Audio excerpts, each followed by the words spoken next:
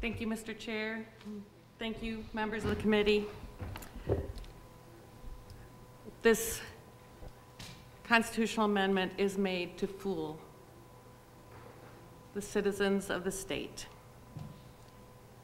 House Study Bill 577 is nothing more than fear-mongering, run amok, and would curtail a woman's freedoms and liberties.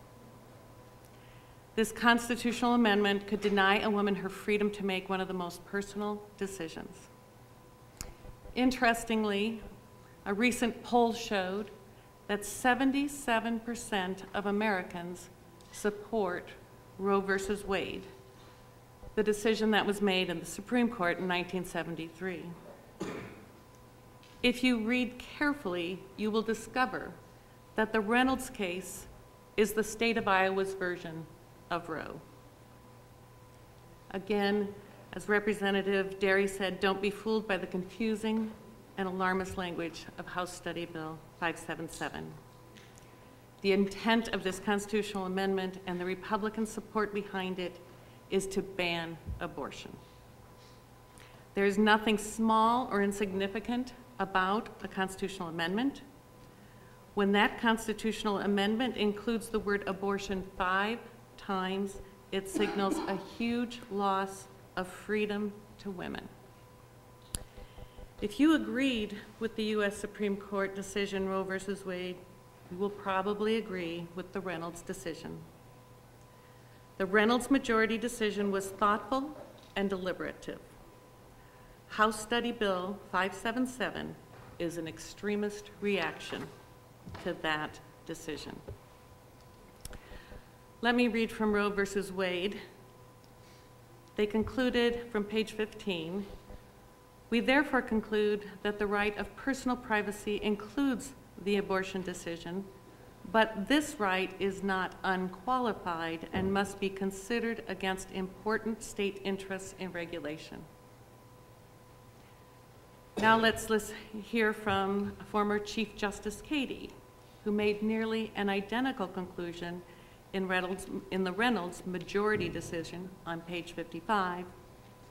No court has held, and we do not hold today, that a woman's right to terminate a pregnancy is unlimited. Both decisions are well-reasoned and not influenced by political ideology. The Republican constitutional amendment that we are considering today states, and I quote, to expand abortion even to the day of birth. Republicans are fear-mongering. There is no better word for it. Both Roe and Reynolds make it clear that states have the right to regulate abortion at viability. These are facts that Republicans choose to ignore with this ideological freedom-denying amendment purely to exploit fear. 77% of Americans agree with Roe. Reynolds has nearly identical conclusions. House Study Bill 577 is an extremist reaction to Reynolds. Bottom line, no court has taken away the state's rights to place some regulation on abortion. No court has said that, not the U.S. Supreme Court and not the Iowa Supreme Court. The state may regulate at viability.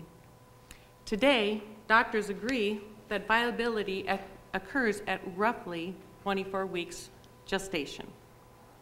A normal healthy pregnancy is 40 weeks long. However, pregnancy is complicated, and every woman has a unique experience.